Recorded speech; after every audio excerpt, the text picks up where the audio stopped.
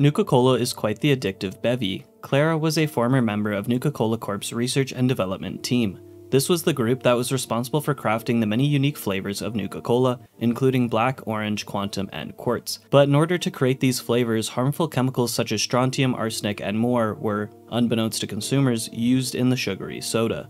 The harmful chemicals paired with the company's aggressive marketing strategies led to Clara's mom becoming hooked on the cola and would later pass away from the chemical exposure. It was Clara's own work that led to her mom's death. While grieving her mother, Clara swore revenge on the company. She tracked down her manager's family and attacked them, potentially eliminating her boss's son before she was put down. It's honestly just quite messed up all around.